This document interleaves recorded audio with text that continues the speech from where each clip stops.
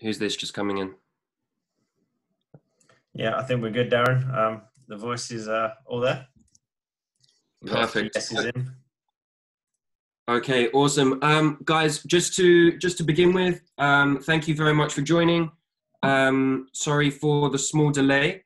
In classic coach chaos, there's always things that kind of go wrong. And just as I was moving from outside in the sun to my desk, I dropped my hard drive and everything crashed. So there's been some last minute adjustments to today's presentation. But only minor ones. So the bulk of everything that we're going to be doing is still there. And hopefully it'll be an exciting one and something that you can all take something from. So I think Mark wanted to just introduce what's going on, and then we'll get ready to start.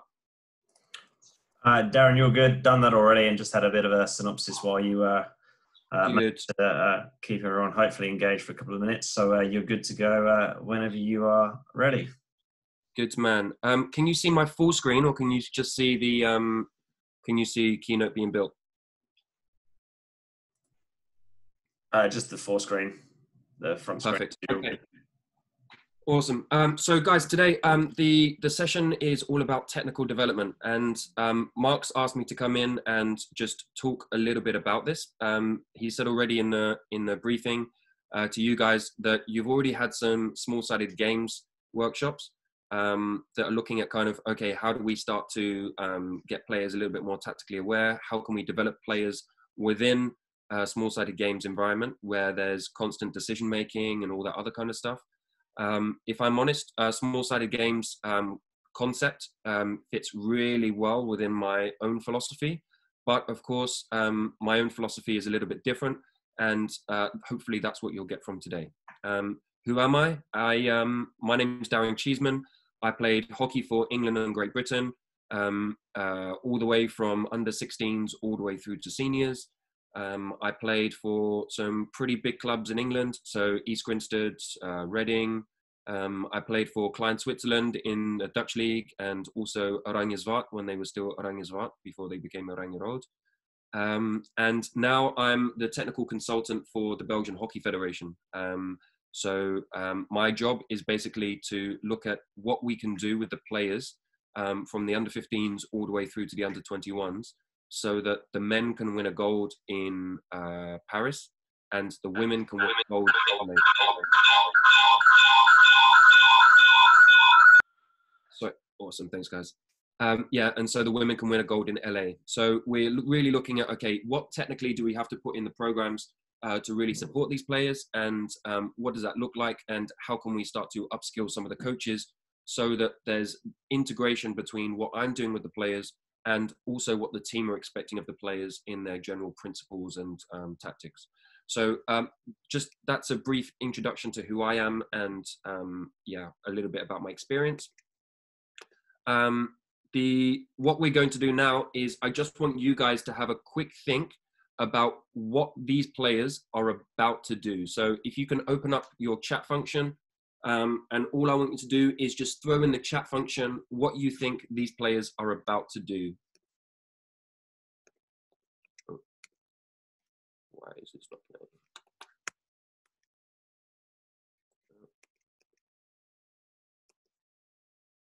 Okay, let's just go with some, I'm not sure. Give me 2 seconds, guys. I'm just gonna stop sharing and find out why this is not playing. Sorry, guys.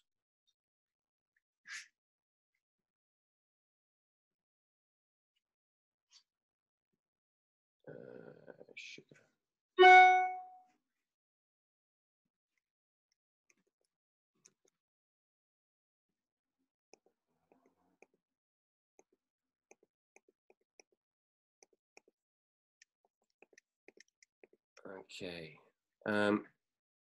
So when I drop my hard drive, guys, the videos are not playing. Sorry. So let me go back to sharing and I will adapt. Mark, maybe I can send you, actually they're all on my hard drive. That's not going to help either.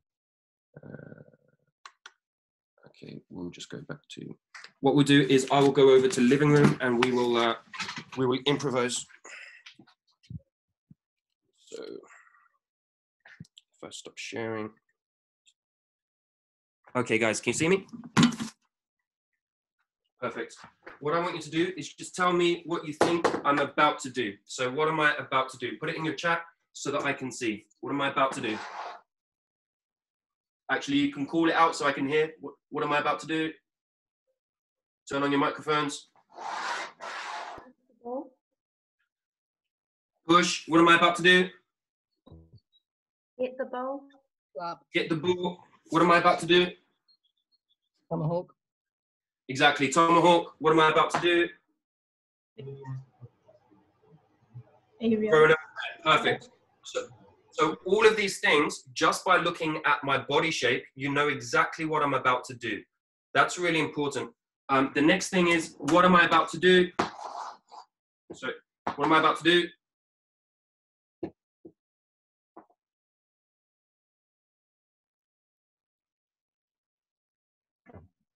Dribble. Drag.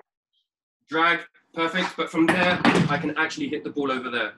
Now, I don't know if you saw that really clearly. Let me just bring the video down a little bit more so you can see. From this position here, I can also hit over in that direction. Now, that's interesting to me because,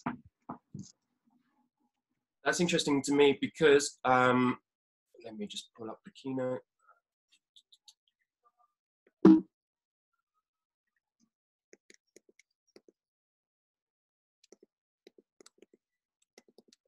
Okay, that's interesting to me because what we're really looking at is what are the essentials in the game that really allow us to be a little bit more creative in what we're doing with our technical skills. So already just in the basic things, everyone was able to identify, okay, I'm about to make a push, I'm about to make a slap, I'm about to throw an overhead, just by the shape of my body. But my ability to play that hit from here to here is only because I understand the true essentials of the game. So what I'm going to ask you guys is start putting in the chat function what you think are the essentials of a 3D skill. For you to get the ball up in the air, what are the true essentials that allow that to happen? Okay, I'm going to be monitoring the chat now. If you guys can start sharing.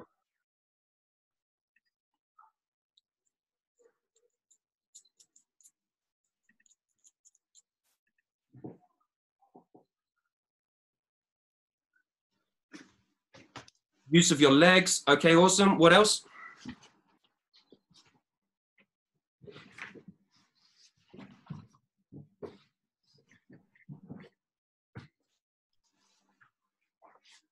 Transfer of weight, grip, hand-eye coordination, balance. Some really good points here. Keep going. What else are the real essentials to allow me to get the ball in the air? Good balance, ability to change direction. Really cool. Thanks, Andy. Footwork, open stick face. That's really interesting. Have muscles. Yeah. For sure, that's interesting. Low to high. Rebecca, can you turn on your mic and just talk to me about what low to high means? Keep going, guys. Yeah, so obviously getting under the ball and moving your stick through the ball so that it raises. So even if it's just a small lift, that will put a height on the ball. Okay, awesome. So what I'm going to do, let me turn off the share again. What I want to do now is just show you guys what I believe are the true essentials of us getting the ball in the air. So this is how I teach my daughter, Aisha. It's how I teach all of our players. If the ball is there, if you notice, I haven't got a stick in my hand. For me to get the ball in the air, I take my right hand and I get my hand under the ball to pick it up. That's it. I get my right hand under the ball to pick it up. Why is that interesting?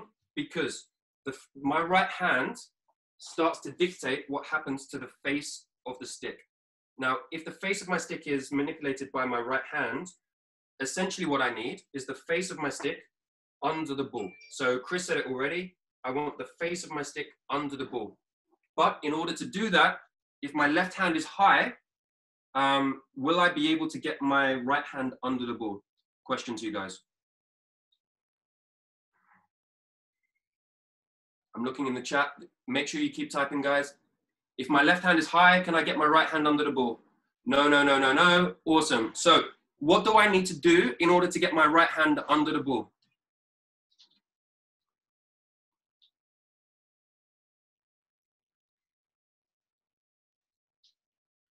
Start sharing, guys. Exactly. I need to start dropping my left hand. So for me, there are two things that dictate my ability to pick that ball up. I need my left hand down, and it's my right hand that picks it up.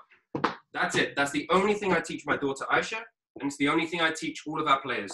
Left hand down, right hand picks it up. Left hand down, right hand picks it up. Left hand down, right hand picks it up. And I think from that simple fundamental bit of explanation means that it's really easy for the players to start thinking about the principles that go into the ability to get the ball in the air. Now, if we're using that, going a little bit deeper, yes, there are other things that you've mentioned that help the delivery of a certain 3D skill. They help the ability to do that on the run. But we're just talking about the absolute essentials of getting the ball in the air. Now, if we use exactly the same for maybe a push pass, what do you guys think now, knowing what you know about me and 3D skills, what do you think are the absolute essentials of a push pass?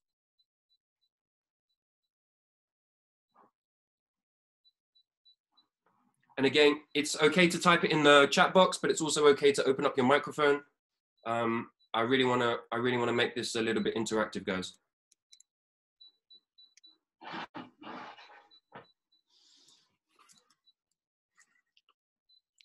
Transfer of weight, follow through, strengthen the right hand.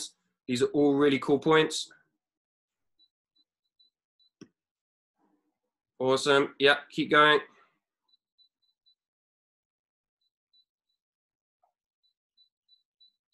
Yeah, some really cool points. Keep going, guys.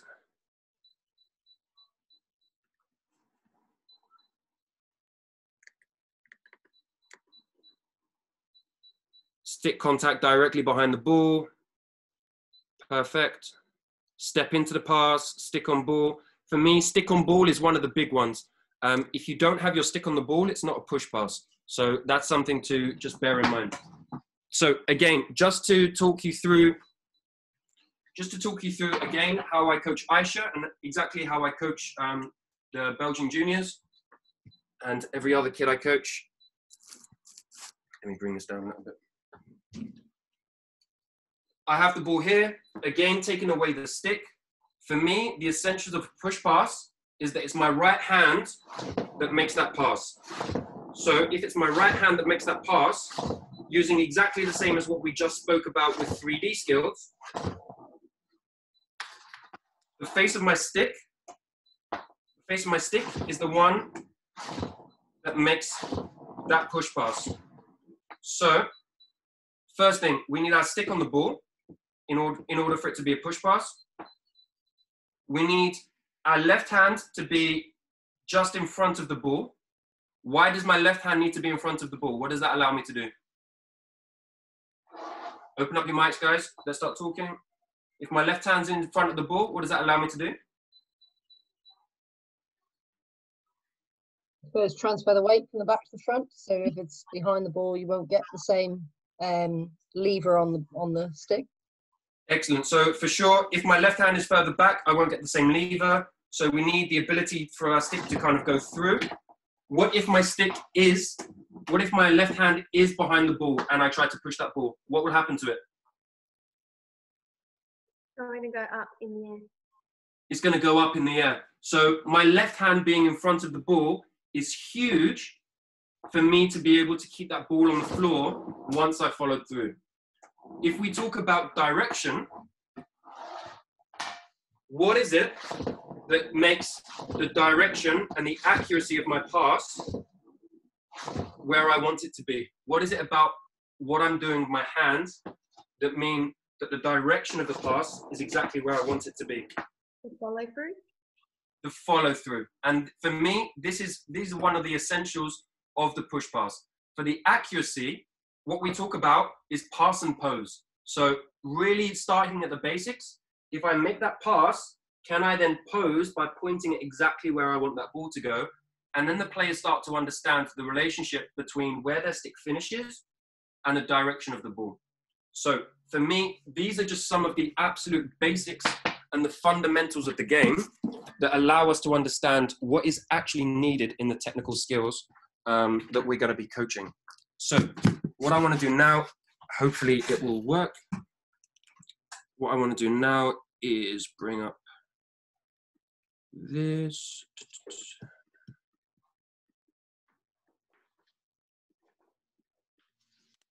So we have, let me just double check this is working. Okay, none of the videos are working, excellent. We have,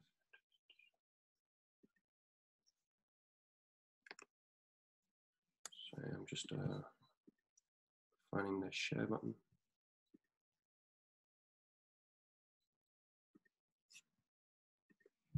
We have 3 phases that I like to go through in technical development. So the first one is we look at the skill in isolation. So this is all about the movement. It's all about the technique. But it's really in isolation. So for me, this can be in unopposed training. It can be in opposed training. It could be a whole range of things. But it's all about the player really understanding the movement and the way that they manipulate the ball so that they can do that technical skill. Once we've gone through isolation, we then go into integration. So integration is where we start to put that into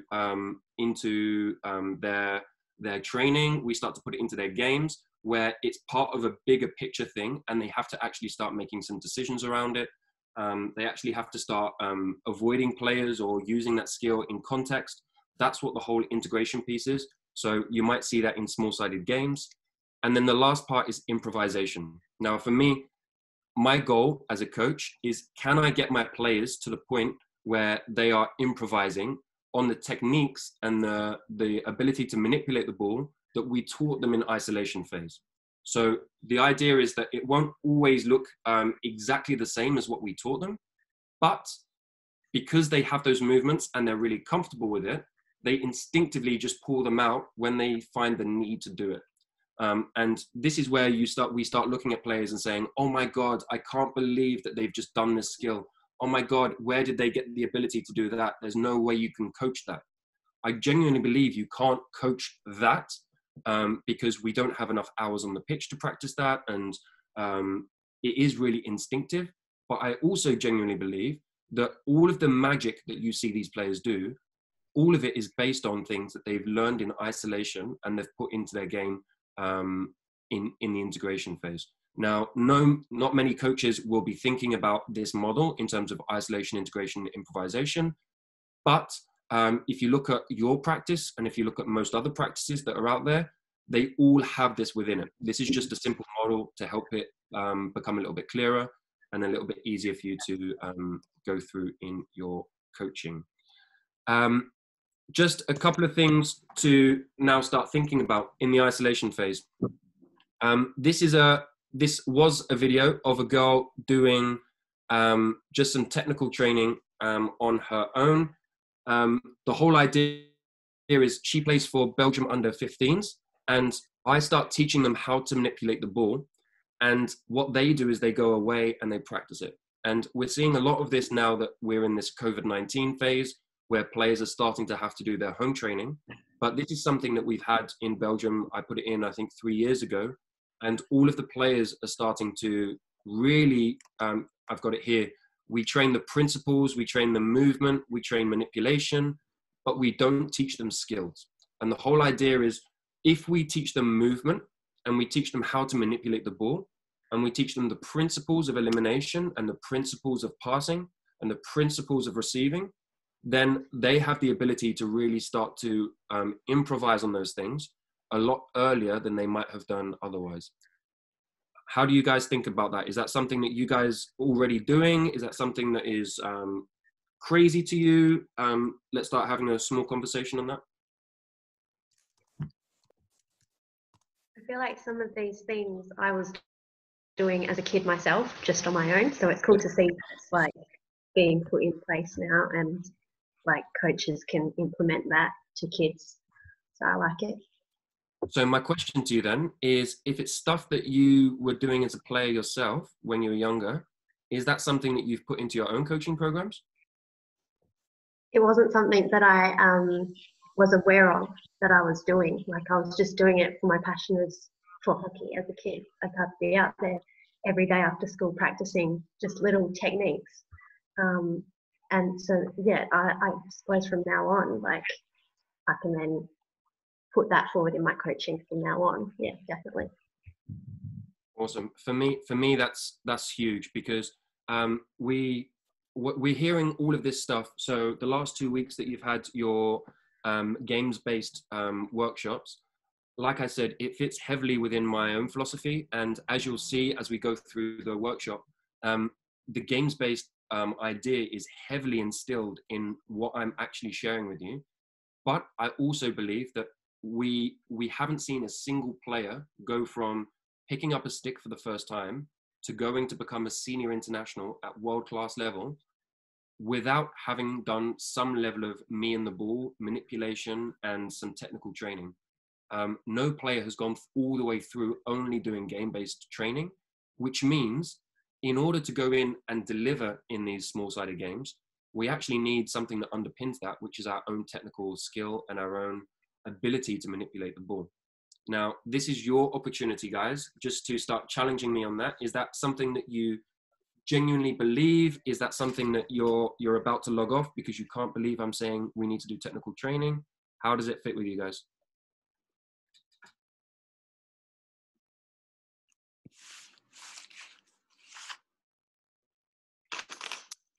I think technical training is essential. I think the game-based stuff is what you use to engage and to sort of drive that passion for kids to make it fun. And I think if they find the games fun, well, then they'll want to become more technical because they want to be better at the games. If that makes sense. I completely get what you're saying. Yes. So if I pull this video up, 1 second. Let me share this video. Sorry, because everything crashed, I'm just trying to find any videos that I've got on my desktop. So if I pull this video up, this is technical training, which is all about manipulating the ball. This is a senior Belgian international. And this is us going through how to manipulate the ball.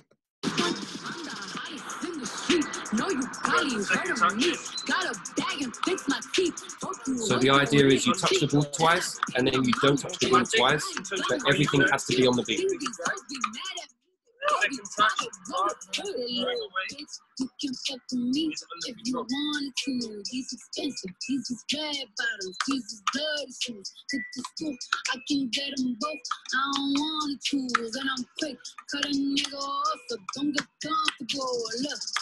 I don't dance now, I make money moves. Say I don't gotta dance, I make money moves. So if I stop that there, fun, not fun? Question to you, just throwing it out there.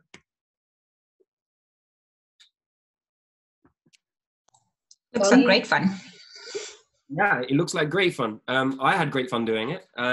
She really likes it. All of the players that go through it really like it. But it's probably harder than it looks, though. It's really hard. So if I play it again, my next question to you is she any good at it? That's my next question to you. I'm going to share again, 1 second. Yeah, I reckon she's not bad. So bear in mind, it's 2 touches, 2 taps, and you're not allowed to hit the cone. Okay? 2 touches, 2 taps, and she's not allowed to hit the cones.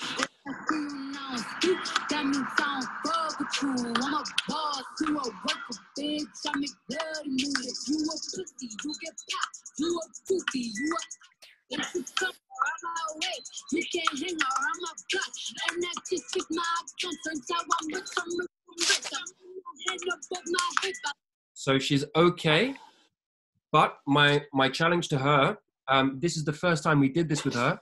The big challenge she has, just like the vast majority of players that are out there, she has only ever done training where she has to just show how quick her hands are, which means she doesn't really know how to manipulate the ball, truly.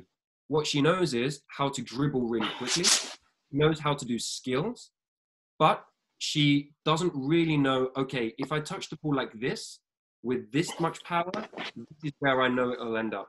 I know that if I don't touch the ball twice, I'm still going to be in control if I touch the ball like this. All of these little things are just because nobody's truly taught her how to manipulate the ball. So yes, she's a senior international. Yes, she did okay at it, but I really don't think, and hopefully you can see from that video, it didn't look too natural for her and it really wasn't comfortable. So what we're trying to do with these kind of sessions is in the isolation phase, we're really trying to look at how we can try to make it fun, try to make it engaging, try to let them create little things within it. We play around with different rhythms and all kinds of stuff, but the whole idea is that she needs to be in control of that ball. Because if she's really in control of that ball, when we start putting her into other situations, she'll start to realize that she's a lot more aware of everything that's happening around her, and she's a lot more able to deliver exactly what she sees when there's a lot more pressure on. So there's a question from Sharon around how long would you do this for in a session? I think it completely depends. So if I go back to what I was saying about the under 15s, we do this kind of session with them right at the beginning of the program, and then the players go away and they send me videos every week. So maybe every 2 days, they record a 2-minute video of them manipulating the ball, sometimes to music, sometimes without. And let me see if I've got, if I show you this video.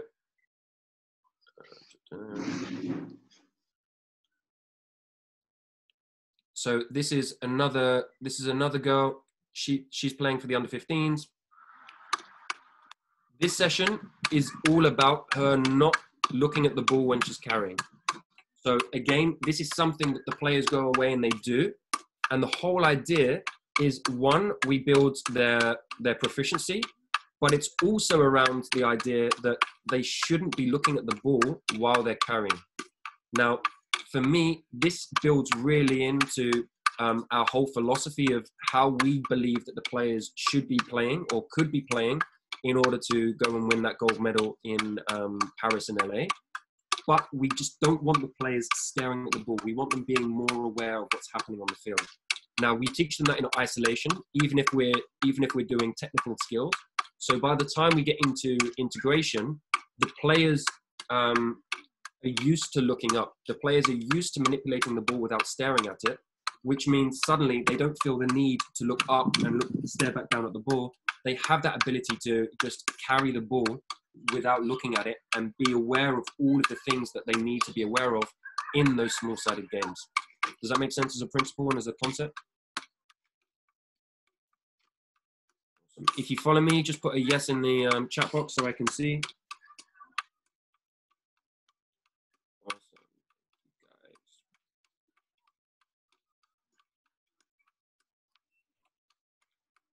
So Graham, could you open up your mic and just talk about the comment that you put on the chat, just really quickly? Yeah, just the idea of the timing with dragging alongside the beat of the music. I just liked that concept because obviously a lot of people get frantic when they're in one-on-one situations. And try to do the elimination skill too quickly or things like that. So it can just help, is another way, I guess, of looking at the idea of teaching them to be patient and wait for the right time. Excellent. And the really cool thing about this is you can really start playing around with the beat. So on that, it was 1, 2, 1, 2, 1, 2, 1, 2. But you can also start playing around with 1, 2, 1, 2, 1, 2, 1, 2, 1, 2, 1, 2. So you can really start feeling the music. And for the players that especially the youngsters who love listening to music in everything they do. You almost can't get their headphones out of their ears. Integrating something that they're really passionate about and really familiar with means that actually they want to do more of it, and they can start to relate to it. So if you can get the players starting to relate to a beat, which is something they're used to, then suddenly they get the transfer a lot easier, and they start understanding about how they can manipulate the ball in different ways. If I share another video, just again, really briefly, just so you can get an idea. This is now a team training session. So earlier we had the question, okay, that's great as an individual, but it's tough as a group. Well, this is me going through just a small basic session with the under 15 girls on, again, just simple ball carry. Now, hopefully what you see is that the players are not staring at the ball, they're starting to look up. And just like I said, it's something you can do in isolation where they're on their own with the ball. And it's also something that you can start to bring into a team activity as well. Look up. Look up.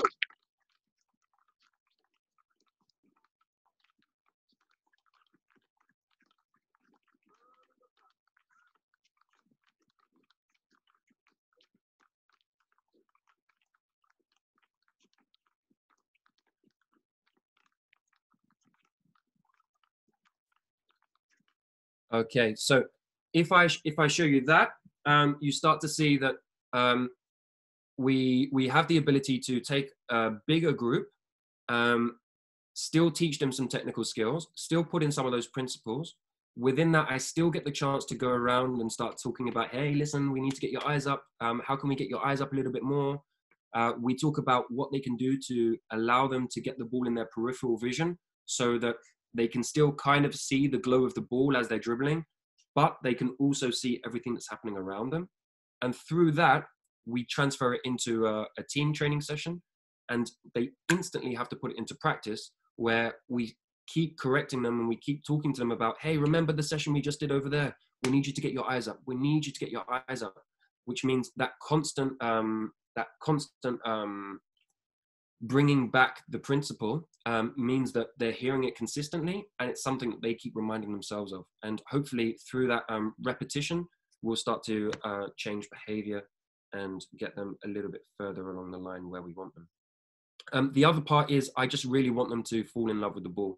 And I think that if we start doing this kind of training, hopefully you can start to see that technical training can also be fun, and it means that they'll start to actually fall in love with the game. If I just show you now, Darren, if you added in a pass into that kind of exercise, then that will also force them to keep looking up and be aware of where everyone else is around them. So you could have that whole group with 2-3 balls and 2-touch passing and stuff like that. That will also be maybe a progression on that. Exactly. So Andy, that's a huge point, and thank you for touching on that. That's why you're so incredible. That's exactly the evolution of what we're doing. So I showed you just the ball manipulation stuff, which is just me and my ball. That's what I call it, me and my ball. Once we go from that, then and I believe that the players are comfortable with the ball, then we go to passing. If I think back to the overall culture that I came from, which is England, we're very much, as part of the Commonwealth, we're all about security, we're all about certainty, we're all about hard work and effort and all of that kind of stuff, which means you'll see kids playing a game, and this might be the first time they've ever played, and there are parents, players, coaches, all on the sideline screaming, pass, pass, pass, pass, which means these kids are getting the ball, and suddenly there's a wealth of pressure being thrown on them just to get rid of the ball. Now, if you've got that much pressure on you just to get rid of the ball, what happens is you start to fear having the ball. And it takes a really strong character to say, no, do you know what? I don't care if you're screaming at me. I'm going to take this elimination. So what we're trying to do in this is take away that fear. And we spend a long time just on them being able to manipulate the ball and feeling comfortable. We take out all of the screaming from the coaches and the parents around passing the ball, because it's up to the player to make the decision about whether they pass or carry. And if the player chooses to carry at this age and they lose the ball, then that's part of their development. We don't care. We genuinely believe that the players will have the ability to make a pass later on, but they need the ability to stay calm on the ball right now.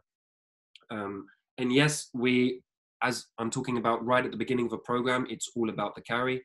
Yes, as we go through an under 15 program, we also talk about the ability to pass and everything else. And just like Andy said, we integrate that back into the heart of what we're doing and the technical training, so that they have the ability to practice the carry, but they also have the ability to practice the pass.